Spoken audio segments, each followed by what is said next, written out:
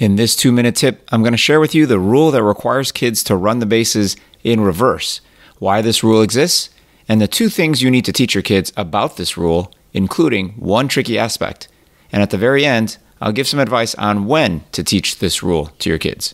In Game 1 of the 2023 ALCS between the Texas Rangers and their in-state rival, Houston Astros, the Astros have a runner on first base in Jose Altuve in the bottom of the 8th inning. The tying run is at the plate in Alex Bregman, who hits a deep fly ball off Aroldis Chapman. Left fielder Evan Carter runs back to the wall and makes a great catch. Altuve, who was at second base when Carter caught the fly ball, sprints back to first base so he doesn't get doubled up. The Rangers' Marcus Semien alertly sees that Altuve did not touch second base on his way back to first base. Second base umpire Marvin Hudson calls Altuve safe on the appeal, but the Rangers challenge, and replay confirms that Altuve touched second base and took one step towards third base, but when he returned to first base, he indeed did not touch second base. So you can see neither foot touches second as he races back to first. So Altuve gets doubled up anyway.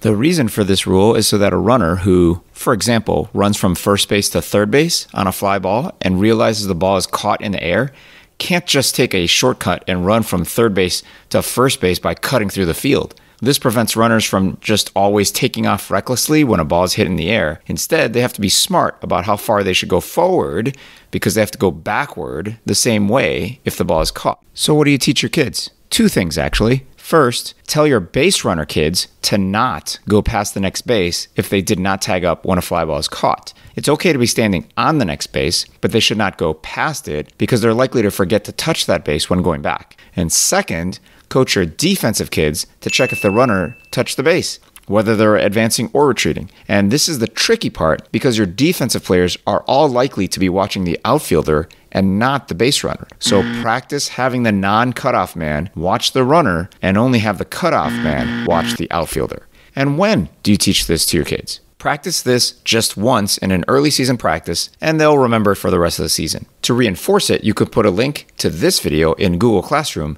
and assign your kids to watch this video later in the season as a reminder. And if you want another 2-minute tip, you'll want to check out this video.